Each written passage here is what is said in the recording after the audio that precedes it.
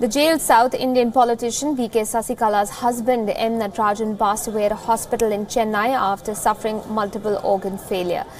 M. Natarajan was 74 years old and was on a ventilator the last week after his condition grew critical due to a chest infection.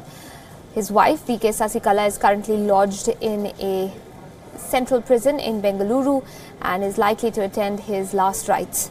Mr. Natarajan had a condition where his liver and kidney were failing and had a lung congestion condition as well. He was the first to have introduced Sasikala to the former Tamil Nadu Chief Minister J. Jayalalitha.